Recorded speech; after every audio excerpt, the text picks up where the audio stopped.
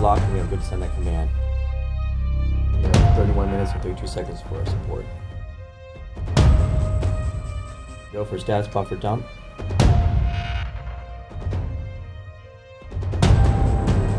Since the retirement of the space shuttle, the engineering team is absolutely critical for Hubble. It always has been. Without the shuttle going up to replace any equipment failures that we have to make do with what we have. What we really are concentrating on is just keeping the telescope working and keep the science going. And everything looks excellent, and we have no reason not to expect that Hubble will last until the late 2020s and beyond.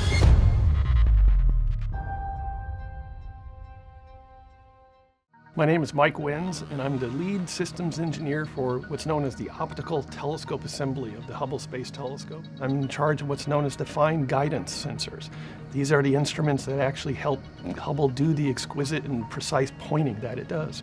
Right now we're getting ready to perform an observation. The telescope is going to be trying to go to acquire some guide stars in just a few minutes here. The stock is the Space Telescope Operations Control Center, where we send commands to the spacecraft. On a daily basis, we have to send up what's known as command loads. Accepted. DTMR is good. Step 3 is complete. Because the computers on Hubble are very old and they have very little memory, in fact, most of your memory sticks today are 20, 30, 100 times bigger than Hubble, we have to send up essentially a load of all the commands Hubble's going to be doing for the next 24 hours. On a routine basis, we always keep 24 hours of instructions on board, so it's routinely updating for the new sequence 24 hours in advance. We'll start with doing our premise uplink. Hubble is always working, it's always doing something, it's always doing some sort of observation or calibration or getting ready for the next task. We'll be locked on our board at 14:33:17. Hubble is truly a 24/7, 365-day-a-year instrument, so the Hubble can keep on going. It never stops. And we are configured. It's been verified. Now we do have to, because of this low Earth orbit we're in, the actual observations, when we're taking a picture of something, or doing a science observation, we actually have to wait because sometimes the Earth gets in the way. So we have to pause, wait until the Earth gets out of the way as we go back around and start the observation back up. You have constraints. You don't want the optics pointing at the sun, and you don't want the instruments to have their shutters open when you're looking at the Earth, because the Earth is bright for them. And then we have the South Atlantic Anomaly, the SAA, which is a portion of the Earth where we get proton hits that will affect the electronics in Hubble and can also affect the instruments in Hubble. And so we have to plan out very carefully our targets and observations.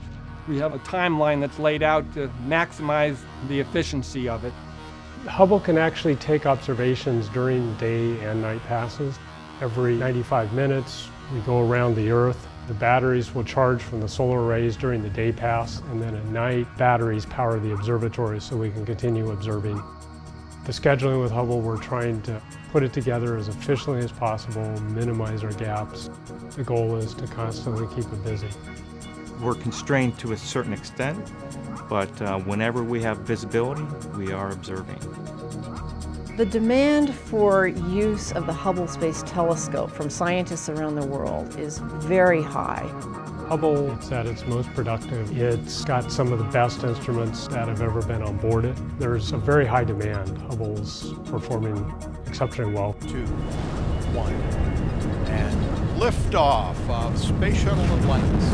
A final visit to enhance the vision of Hubble into the deepest grandeur of our universe. Since the final Space Shuttle servicing mission, we're using Hubble to get the best kind of science return we can from the suite of instruments that we have. So our focus now is on making sure we get the best science while it's still operating so well.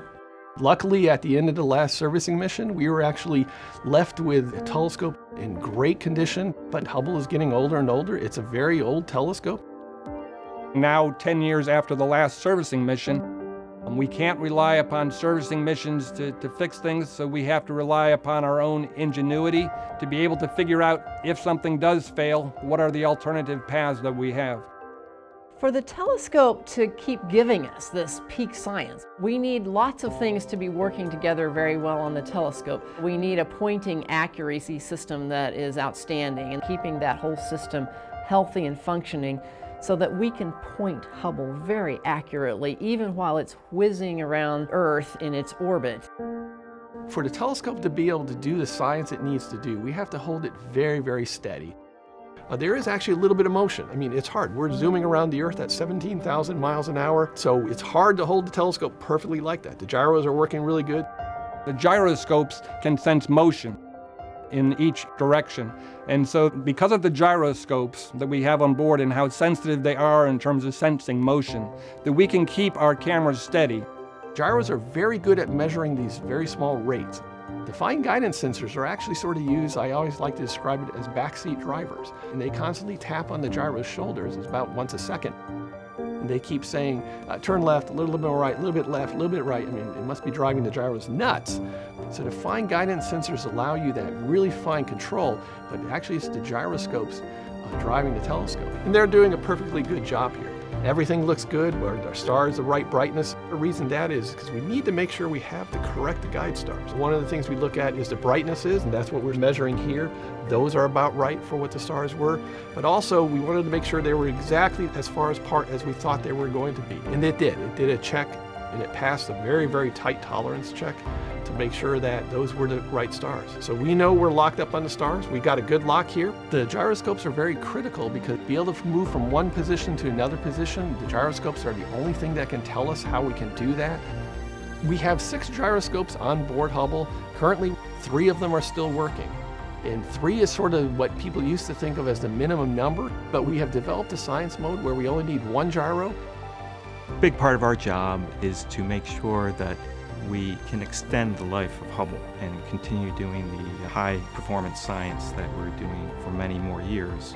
And what we've done is we've gone through all the critical components of Hubble and said, how could we potentially make them last longer, as you might do with your own car as it's getting more miles on it. The gyroscopes have been our most problematic piece of hardware, so I helped lead an effort to develop a 2-gyro science mode. And we were able to use that mode on orbit and be able to perform science. And then learning from that, we actually developed a 1-gyro science mode that we've been able to test on orbit, but we haven't been called on to use. But in the end, possibly 5 to 10 to 15 years from now, when we're down to potentially our last gyroscope, that is the mode we will be in. Before we do anything on orbit for the first time, we have to test it out on the ground. And we're very lucky to have what we call the VEST, the Vehicle Electrical System Test Facility. And the key with the Vehicle Electrical System Test Facility is it's an exact copy of the main part of the telescope where all the electronics are. And it has the mechanical bays, it has the computers, the electronic boxes installed in there, and it has the cables and harnesses in there. And in fact, when we were building the VEST, we had the quality engineers came to us and said, you're not doing these cables exactly the way you should be doing them. You know, we've got better standards now. And our thing was, we're trying to build a copy of what we have on orbit.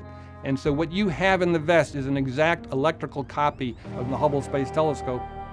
Every orbit as we come around the Earth, to be able to get our attitude correct, to get ourselves steady and locked on, the fine guidance sensors and the gyroscopes are key to that. And that's why those are the 2 of the subsystems that are on the top of our list as far as having contingency plans for and monitoring the health and safety of those and making sure we have them in peak performance. When something fails on Hubble, or we have an anomaly, something we don't understand, one of my jobs is to bring together the experts, which may be a thermal engineer, a mechanical engineer, an electrical engineer, a software engineer, all these different people. And we'll say, you know, how do we deal with this issue? And how can we work around it and return back to peak science? What you do is you come up with a list of what is available to you on the telescope in terms of potential. I could close this relay or open that relay or turn on this box. And I am continually amazed. You have a telescope on orbit that you can't even see. I mean, all you're doing is looking at the data coming down to you from the ground. These experts are able to use their ingenuity and come up with ways to continue to operate Hubble. And everything looks excellent, and we have no reason not to expect that Hubble will last until the late 2020s and beyond. I personally am extremely grateful to the Hubble operations team, these people who work day and night to keep Hubble operating, providing exquisite science return, giving us the information that we need to know how Hubble's doing. Is it doing the kind of accurate pointing that we need? Is it getting the sensitivity in the various wavelengths of light in the various instruments that we need to have to do the science? Are we able to calibrate those observations in an accurate way. We couldn't do any of those scientific analyses if we didn't have this team of operations experts behind the scenes making sure that the details of Hubble's technical operations are being monitored, being handled, being managed, being planned in a near perfect way.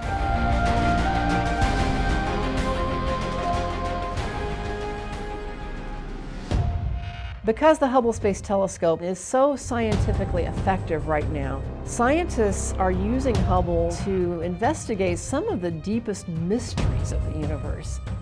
One of the primary things Hubble has been doing is looking at the atmospheres around exoplanets.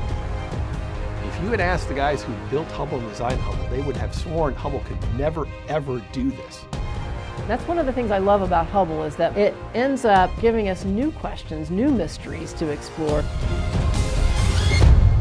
I started on the Hubble program back in the summer of 1982 when Hubble was being built out in California. First telescope in space to be designed so that we've got what we call orbital replacement units. They're modular boxes with handrails on them so the astronauts can go up and just pick and play. They've got nice connectors on them that make it easy for the astronauts with their big gloves to be able to put them in and out. We've had 5 servicing missions.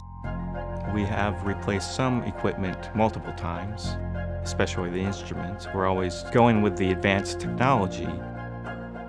The telescope we have today on orbit is not the telescope that we launched originally. We've been able to replace all 5 of our science instruments with instruments that have the technology that didn't even exist when Hubble was being built originally. The Hubble Space Telescope is really an observatory because it has several science instruments, several modes of operation. We have multiple cameras, multiple spectrographs. They each have different capabilities in terms of their sensitivities or the kinds of frequencies they can receive the electromagnetic spectrum. We can also use Hubble in different kinds of intriguing modes depending on what we're trying to observe. There are different types of observing scenarios, and one of the things the scientists have been able to do is they've been able to come up with very interesting and unique observing scenarios that allowed them to do science that they never thought they could do before. Because the Hubble Space Telescope has been operating for a long time, it's giving us what we need to explore the universe in deep ways that would never have been possible when Hubble was first launched. For example, scientists wondered whether we could use Hubble in an innovative mode in recent years, basically scanning objects slowly instead of just staring at them. In some cases, that gives us a higher sensitivity to what we're trying to observe. And we're using that special mode on Hubble now to get better information about many types of things in space, including to be able to study planets around other stars, what we call exoplanets, planets outside of our own solar system. What Hubble's been able to do is, as the planets go in front of the stars that they're going around, the spectrographs can detect changes, very small changes in the spectrum. This has allowed them to do exoplanet atmospheric studies. This is something that Hubble has sort of really stepped up to the plate and has been just phenomenally good at. Spectrographs have really sort of been leading that. If you ever see things about, oh, a new exoplanet was discovered that has this in the atmosphere or that in the atmosphere, or we think it's made of this, it's the spectrographs which have shown you that kind of information. For doing a lot of the exoplanet observations, you have to catch what's known as a transit. One, the orbit of the exoplanet has to be such that it's going to go between you and the star it's going around. We can't just do an exoplanet observation whenever we want or whenever it's convenient. We have to do an exoplanet observation when it's first starting to go into the star. And so they have to know very accurately the timing of that. We have to schedule it ahead of time. This is not something that Hubble can get around to when it wants to. We have to say, no, at this point in time, on this date, you have to be pointed here and you have to be looking here.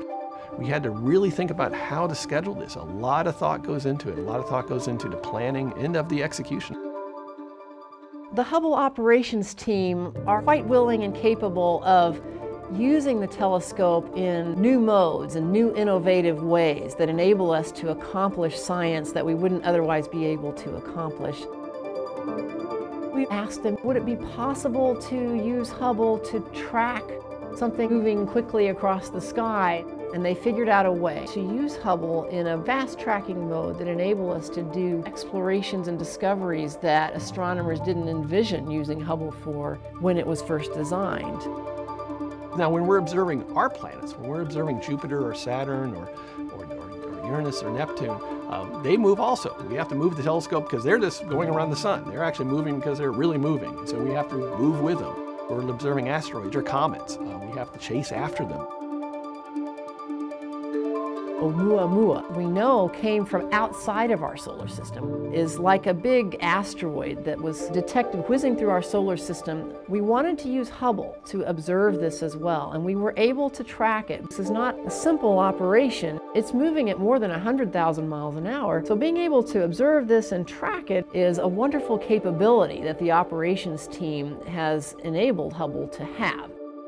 The telescope is big, it's massive, it moves about the same speed as the minute hand on a clock. So to move from pointing one thing to go completely around the other one takes us a half an hour. It is not a very fast motion. We actually use a very interesting technique. It's using Newton's third law. We have these very large reaction wheels on it. They're about 2 feet across, very, very heavy, very, very massive wheels. You start spinning those wheels one way, the telescope will spin a little bit in the opposite direction. This is how we can move the telescope from one part of the sky to another part of the sky. Once we've moved the reaction wheels and we've moved the telescope so we're in the right spot, now we have to get in the exact location to put the target in the science instrument aperture. What's going to happen now is the FGSs are going to start talking to the telescope, talking to the flight software computer and saying, I want you to move the telescope over here a little bit to be able to position the science for the science aperture. Most of the time we use the Hubble Space Telescope to do observations that have been planned quite a bit in advance. Observers around the world, astronomers will write proposals. We will then take those accepted proposals and observe whatever it is that the astronomer has proposed. But sometimes there are things that happen that are unexpected or rapid events that we need a more rapid response. We have a capability of what we call a target of opportunity. And that's when something unexpected happens in the universe that astronomers, they want to immediately jump on that as fast as possible with Hubble. Case in point was the gravitational wave detection to neutron stars colliding. A target of opportunity was submitted for Hubble to actually go look at the remnant and see if we could find it. We had the engineers run through it. We got new commanding sequences from the Space Telescope Science Institute. We were able to run all that through, and then we executed on orbit. We have to respond very fast. We produce a new schedule and set of command loads. We can modify a lot of the flight software, modify how the instruments are commanded. It allows us to change. We can react very quickly. What Hubble has done compared to what we were thinking Hubble could do is just amazing. Hubble's had its fingers in almost everything, a neutron star collision, looking for all the supernova, all this stuff going on with dark matter, dark energy, exoplanets. Hubble has just been constantly finding new things. Now we're looking at these interstellar comets and these interstellar asteroids visiting us. It's really been spectacular to watch. There really are two key aspects to Hubble's design that have enabled us to last the 30 years that we have, and that is really the redundancy that we have on board, and then it's the servicing, putting in new and improved instruments, and being able to improve the hardware with lessons learned over the 30 years of Hubble operations. We are now at our peak performance. The Hubble Space Telescope has had a profound impact, not only on astronomy. It showed that humans in space and science can go hand in hand to enable us to explore space in richer ways than we could ever do with either just astronauts alone or just with instrumentation alone. By using these skills together, new vistas of exploration are open to us, and that lesson is something we're still benefiting from as we envision future space exploration. Go ahead. Okay, we have a go for release. Okay, Charlie. It's It's amazing with a program that's lasted the duration that Hubble has lasted, that the astronomers up at the Space Telescope Science Institute continue to come up with new things that they want to try to do with Hubble, and we certainly hope that we'll be able to continue to provide that kind of capability to them into the late 2020s and beyond. Go for status buffer dump. What you're looking at with a telescope, of course, is the light from billions of light years away. So the further you look, the more you're going back towards the Big Bang and understanding how the universe was formed. The Webb telescope will be groundbreaking because it has capabilities that are different than the Hubble Space Telescope. We have equipment that is so much more powerful than anything we've ever had before that it's almost impossible to tell what we will discover.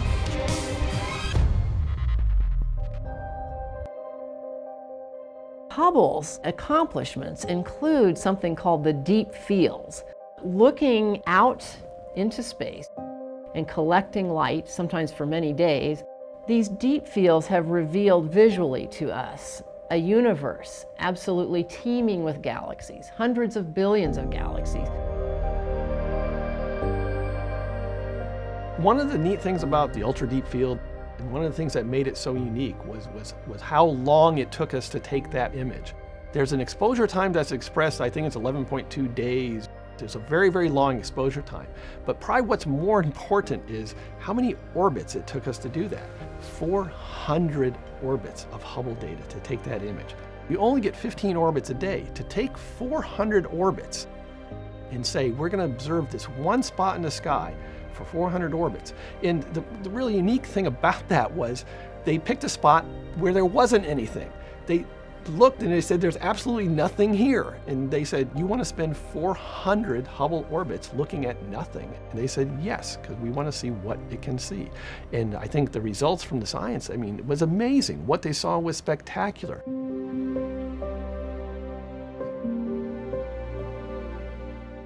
Hubble had spent 2 weeks taking pictures of empty places in the sky, and they saw they weren't empty at all. They were thousands and thousands of galaxies. We were amazed how many galaxies we've found, and we continue to go back to that portion of the sky to increase that visibility. The Hubble Space Telescope is an outstanding time machine. It's incredibly important for our studies with the Hubble Space Telescope to realize that when we're looking at a galaxy, we're seeing it as it was millions of years ago, sometimes billions of years ago. It's taken that long for the light to get to us. What you're looking at with a telescope, of course, is the light from billions of light years away. So the further you look, the more you're going back towards the Big Bang and understanding how the universe was formed.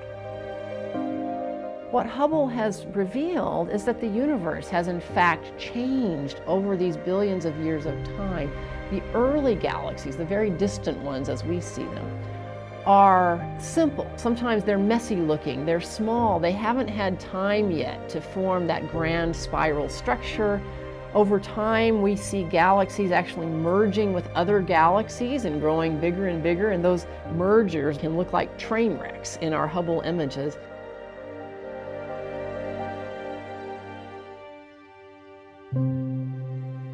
These very, very deep exposures that Hubble has been able to take, we have seen right to the edge of the universe, 13.5 billion years. When Hubble was first designed and envisioned, it was never thought it could actually see that far out. But because of the advances in the instruments that we've been able to put up on the telescope, and also the cleverness of the scientists, they've come up with very interesting observing scenarios, doing these really deep exposures where we just sit there for orbit after orbit after orbit, gathering the photons. We've been able to push Hubble out very, very far. As Hubble looks out into these fields of galaxies, we sometimes see clusters of galaxies. These are galaxies that are held nearby each other by their mutual gravity. These clusters are massive conglomerations. There's so much mass that they have an actual observable impact on space-time itself. Einstein predicted that mass distorts space, but we didn't realize we could actually see the effects of that. But with Hubble, we have been able to see distortions in space around clusters of galaxies, the way we see that is when light from a background galaxy travels through that cluster of galaxies or around it due to this gravitational lensing effect. The lensing also magnifies that background galaxy, so if we look in some of these distorted arcs, we can see more detail than we would ever have been able to see without gravitational lensing, nature's boost. There are observations where we're explicitly looking for the lensing, and they're getting science out of that just otherwise would just not be doable. Hubble has really taken that to the next level. It's doing large amounts of astrophysics that it's just never been able to do before.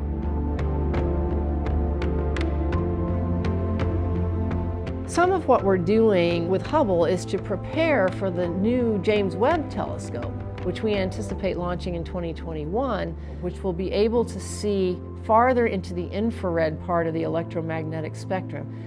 That enables us to see some galaxies that are difficult for Hubble to see because they're so far away that their light is traveling through us through expanding space and gets stretched out into redder wavelengths, often far into the infrared part of the spectrum, even sometimes beyond what Hubble is able to detect well.